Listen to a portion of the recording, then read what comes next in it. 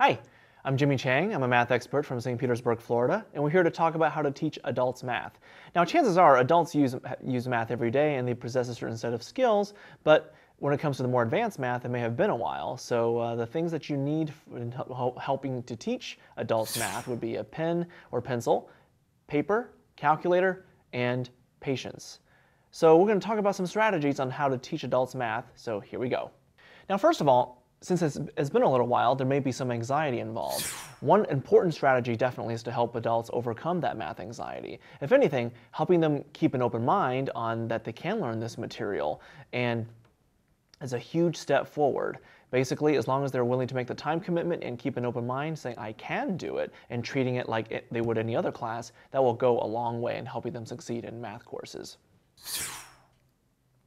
Have them reinforce the basic math skills, especially with the arithmetic operations, addition, subtraction, multiplication, division, as well as the order of operations. This can also include basic decimal knowledge, as well as fractions, which they use in cooking as well as financial mathematics, as well as some basic geometry principles, and at the very end, if they have time, go over some basic algebra, whether it be adding simple equations or some exponent knowledge.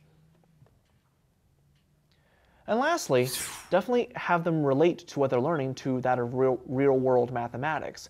When it comes to financial mathematics, such as balancing checkbooks or doing taxes, there's a lot of decimal work involved. When it comes to cooking, there's a lot of fractions, as well as some decimals that might be involved in those as well. But basically, with every new math concept that you teach, if they can relate to something that they're currently doing, using nursing as an example, there's a lot of measurement, then the more they can relate to the math and the more of a connection that they can make, and that'll definitely come a long way in helping them succeed in the math courses that they're taking. So I'm Jimmy Chang, and there are some strategies on how to teach adults mathematics.